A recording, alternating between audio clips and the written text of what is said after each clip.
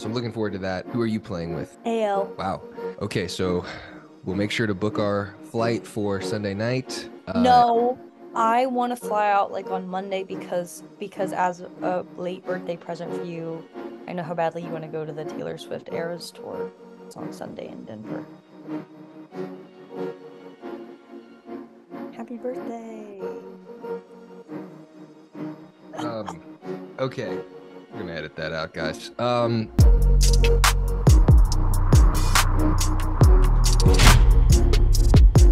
Okay, we have another episode of the James Ignatowich Show. We have Anna Bright on the podcast once again. I think this is probably number 5 or 6 of her guest appearances, and it just gets better every time. So we've got her back on the podcast. Thank you. Hi, everyone. Thank you for having me on, James. Always a pleasure. You're welcome. So we have a lot to talk about. We have Major League Pickleball to talk about. I've probably got a little more to talk about than Anna does, given that I played twice as many matches. But we're going to get into it, everybody. First, we're going to talk about Anna's experience getting to third place in her group with the Hustlers, finishing with a 1-2 record. But I'm sure having a lot of fun. It's a fun team. You got Tyson, Rafa, Lacey on the team. Tell us about that weekend. Yeah, obviously our worst performance as a team, but still a lot of fun. I felt like our group was really tough. I knew advancing was going to be difficult. It's kind of unfortunate that by the time we played the Mashers, they were completely revamped with Matt Wright instead of DJ, which I feel like just really changed the whole team. And then, Heart Eight's always tough. Ruff and I didn't do well in mixed, but we felt like that was a change worth trying. And yeah, then the Smashes barely edged us. They had a huge win against the Heart Eights. I was really happy for them, especially like Vivian and Kyle beating the Newmans to win 3-1 and clinch that playoff spot. If they won 3-2, they wouldn't have made the playoffs, I think. So I was happy for them all around. It was fun. Yeah. I did a Yeah, lot it's of tough. walking. Playing mixed with Rafa. How was that experience? Honestly, all the blame's on me, right? Like the guy doesn't lose at MLP, so that's clearly my fault. Just couldn't make balls, didn't get big enough. Got to get big Um, in mixed as a gotta woman. gotta get big and mixed as a female, so I got some work to do. Mm-hmm. It's because you never let me play the left in mixed, so then I just wasn't ready. Yeah, that's true. That's fair. I think we have to switch it up a little. Put you on the left, let you get big. I'll play the right and just get small. I don't need to get small. I'm Yeah, you don't need to. already pretty small. You don't need to get small. Anyways, so this weekend for me was exciting. Played with the fives. So me, Annalie, Leia, Hayden, and it was a great weekend. I think it's tough because it's a little bittersweet having that be our last weekend. We haven't played really quite as well as that weekend, ever together, and now it's over. So Hayden played great. I think he finished 4th overall in the players' standings. Hayden Patrick, that is. Anna Lee played great as always, and Leia also played really well. And we all kind of came together and we almost won. We made it through the group play. We got all the way to the finals, and we lost to Ben's team. And that was just tough because we were up 2-1. I got to play the mixed match with Leia to clinch it. We ended up losing, and then we lost in the Dream Breaker. And we were a huge favorite in that Dream Breaker, and we all kind of just, I don't think any of us played our best against that team in the Dream Breaker, but it is what it is. You can't win them all. And I think that this next draft, it's going to be tough because one thing I'm sure of is my team's not going to be that good or as good as the fives because I'm going to get drafted higher. I'm probably going to get drafted towards the end of the first round, and I'm not going to get to play with Anna Lee again on my Do you team, and think that's just that? crushing. Do you think that like? Can you see what I've changed my name to? No, it doesn't show up. Why doesn't it show up? I can see it. I'm sorry. I The said, listeners probably don't want to see it. oh my gosh, I changed my They don't name to care. Hayden first round pick. Um, do you think it's possible you could be on the same team with Leia or Hayden again? Do you think they could go like early? Like, I don't think it's going to be possible for me to be on the same team as Leia again. I think that's not going to happen just based on where we're going to get drafted, probably. But Hayden, yes. And if I have a chance to take Hayden again, if he's in the 4th round, which he probably will be, I'm going to take him, I think. Why are you so confident you're a first round pick? I'm not. I don't think I should be. I just think the owners think I should be. And that's going to be a mistake on their part. So we'll see. But I don't know Hayden, that you're doing a great job with this reverse psychology. You just go and you're like, yeah, I'm probably getting in the first round. Then I ask you, then you're like, well, I shouldn't be. I shouldn't be. I shouldn't be.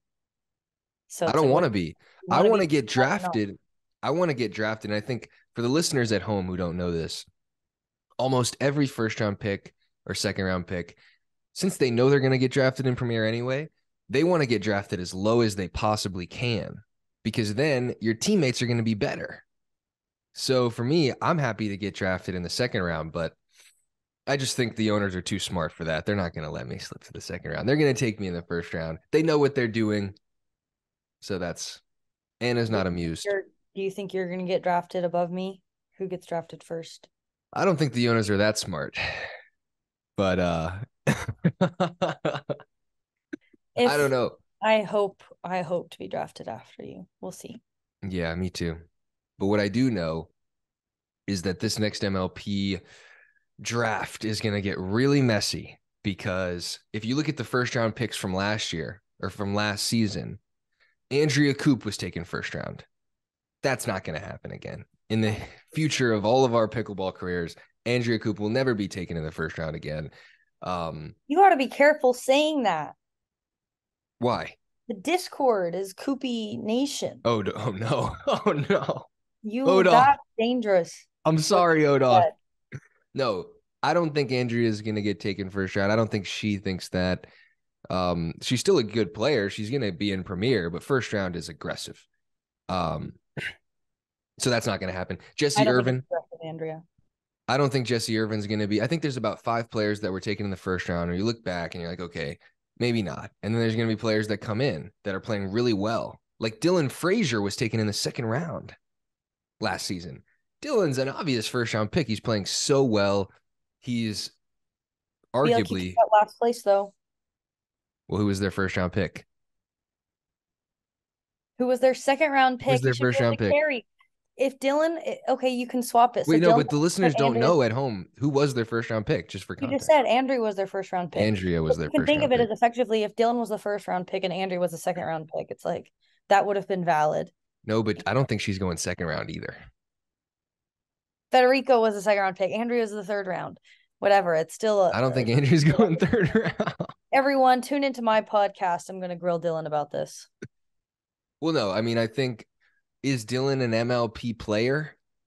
Maybe not. He might not be. He's an amazing PPA player. Maybe he's just a great MLP player and not an amazing MLP player. Who knows? Am I an MLP player? I don't know. We'll see. But let's just move forward a little to what really matters. And this is something that the listeners probably don't care about.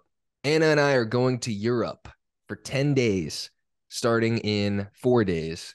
And this is going to be fun. We're going to go to England. We'll see about other places, maybe France, Italy, Spain. This is going to be electric. And we're not playing any pickleball, I don't think. We're going to just take 8 or 9 or 10 days off of pickleball. We're going to eat a lot of croissants and other things. I don't know what we're going to do. What are your expectations for this trip to Europe that the listeners don't care about at all? It's actually stressful, everyone, because our flight is today at 8 p.m. and it's currently 1:46. And we don't even we just have flights. We don't know what we're doing. We don't know where we're going. We just know we're going to go to Wimbledon. So I'm stressed out about, what we're going to pack. But James is like, we've got to record this podcast. Please record this podcast. Please, please. So here I am taking a break from stressing about what to pack. Well, it's because I was supposed to have Hayden on last night and then he canceled because he was at a party. Yeah, sorry everyone, you're listening to me instead of Hayden. I was actually excited for the episode with Hayden. I was gonna listen in, maybe make a few cameos. Is it cameo or Yeah, cameo? cameo. Cameo. I was maybe gonna do that because I'm a big fan of H. and he's so funny and plenty to talk about. Like that the kid was, you know, he was getting a lot of screen time this weekend. Chirp chirp chirp, love it. Oh, we got to talk about that. Yeah, you got to That's the talk next about that. topic. It's a shame not to have Hayden on, I but know. But anyways, so sorry guys, we don't have Hayden on. Let's talk about this one a little bit. So Anna and I, our favorite player to watch probably is Matt Wright. And or at least he's top three for the both of us. And we played against him, my team, the Fives, with Hayden Patriquin. Hayden is 17 years old, and Hayden doesn't look like he's 17. Hayden looks like he's 13 at the oldest. This is a fun fact. Hayden was playing on the court with, I think it was Anna Lee or something. And one of my friends who doesn't play pickleball or watch pickleball had come by to watch. And he said, "Wait, who is that little kid? That kid's got game." I was like, "Oh, that's Hayden. Hayden's the number one 12-year-old in the world." And my friend was like, "That guy's a beast for 12." Like, just totally bought it. Never even questioned Hayden not being 12. So that just gives you an idea of what Hayden looks like. Matt Wright, on the other hand, is 47 years old, bald, lawyer, looks about 47 and a half. And we're playing men's doubles against them, and things are getting chirpy. Hayden he'll hit a winner, and he'll be like, "Oh, nice try, buddy," or something like that. And then Matt will say something like, going back and forth. Things are getting a little bit heated. And at the paddle tap, so they ended up winning. And Matt Wright, I don't know if we can even release this. We'll say we'll censor it. They win the match, and then right before the paddle tap, Matt looks at Hayden and he's like, "Get the F out." And Hayden's just like, whatever. He's a little kid. And then the next match happens, and Hayden's playing against Matt in mixed, and Hayden hits a winner like halfway through the match, and he's like, "F you," as he hits the winner. And he didn't say F, and neither did Matt. And then he gets a blue card. And I think Hayden was the only player that got a blue card at this event. A blue card is, you did something bad, right? What is the blue card again? you were just a bad boy. You were a bad boy. Yeah. So that happened. And there was a lot of expletives between the two players. Our team was so mad at Matt. I won't say any names, but the players on our team, people watching were like, "Oh, Matt is so mean. He's 47 and he's like being so mean to this little kid." It's like, okay, Hayden's almost 18. He can handle. It's just because Hayden looks like he's 12. He's not a baby. But what are your thoughts on the Matt Wright, Hayden Patriquin beef? I mean, I wasn't there. I mean, I was watching, but you couldn't hear it if you were courtside. I think it's funny, you know? I mean, I don't know if Hayden took it really personally. You know, Matt didn't. And I think Hayden kind of asked for it. And he plays better when it's going on, right? Like him and Julian were going back and forth all match. Like Hayden once, like we were playing Hayden at a PPA and we won the first game. Hayden walks up to me, he goes, and I don't chirp at all, but he just says like, "Hey, Anna, don't get tight on your thirds." Like he's he's always trying to instigate, and I think it's great. I think it's funny. Yeah, I don't think he took it personally. I don't think either of them took it personally. The only people that took it personally were probably the Waters and Leia on our side of the bench, who were just not happy with Matt at all. But it is what it is. What can you do? So we have, speaking of Matt Wright, next tournament coming up is Denver PPA. So we're going to play mixed with each other. I'm playing men's doubles with the one and only Matt Wright. This is going to be electric. We're going to be loud. We're going to have a lot of fun. So I'm looking forward to that. Who are you playing with in women's? AL. Oh, wow. Okay, so we'll make sure to book our flight for Sunday night. No, I want to fly out like on Monday because as a late birthday present for you, I know how badly you want to go to the Taylor Swift Eras tour. It's on Sunday in Denver. Happy birthday. um, okay, we're gonna edit that out, guys. So, You have to uh, go with me. yeah, Okay, we'll do When something fun. James and I were first talking, everyone, he told me that he loved Taylor Swift. And I do. I just and wouldn't go to a concert.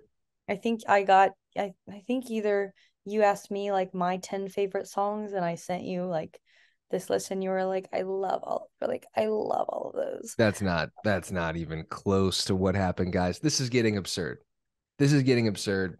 I He's enjoy the having me occasional. and he doesn't want to go to the concert with me. I like Taylor Swift sometimes, but His I'm not current going to a favorite, concert. one I'm of the not going songs to a that he Taylor Swift plays the concert. most right now is Miss Americana by Taylor Swift. He's It's a playing great that song. song That's a a great lot. song. He's playing that song a lot in the It's car. a great song, but I'm not going to go to a concert with a bunch of 13-year-old girls. They don't matter. I'm 23. I'm So not going. I'm not going to a Taylor Swift so you're concert. just gonna have me go alone? Yeah, you can go alone, and I'll hang out with Matt Wright. This is Um, literally tragic. okay, so what else? Is there anything else we have to talk I don't about? want to go alone. MLP related stuff. I Um, don't want to go alone. who do you think goes higher? You or Dylan Frazier? Um, I think probably me after this last event and BLQK not doing too well, but I hope because I think so basically everyone, I don't know how nerdy people are who listen to your podcast. I think my podcast, the people are really nerdy.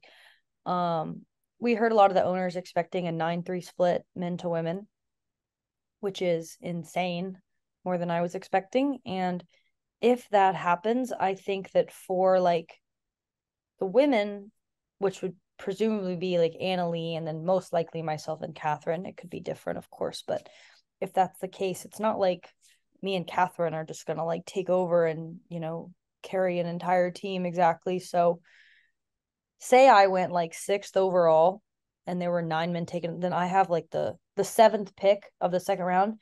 There's gonna be no left side men left at that point. So I feel like if I go first round, I want to go so late if it's actually going to be a 9-3 split. Yeah. But I think it's very possible I do go before Dylan, and it'll be really tough to like build a team from there. Hmm. Yeah, it's tough. I mean, we'll Whereas see like because James, it's like if James goes like sixth overall, like he's already the left side guy for his team. He can just draft like yeah, most women are like pretty comparable in level. It's not like I'm like head and shoulders better than any of like the women that were drafted after me like this year. yeah. So it's like it's going to be tough, I think.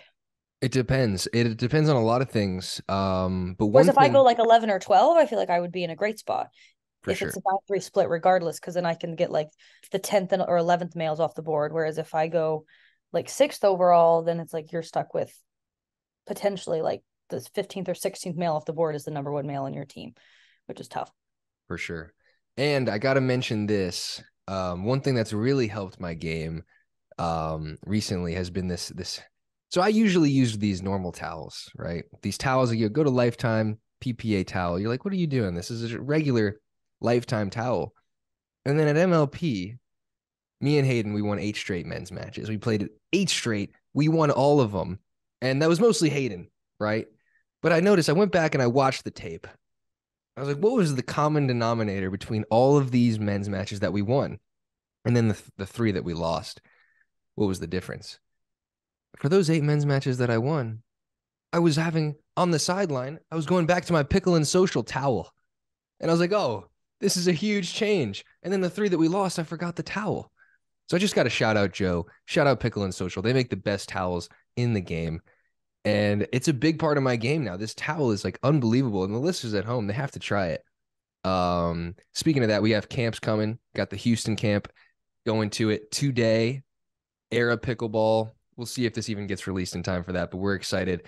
Clinics and camps, in my opinion, are probably almost as fun as tournaments because it's I get to let Anna run the show, just watch her tell everybody all these tips and tricks, and I just sit back and I make a joke or two, and then I collect a check.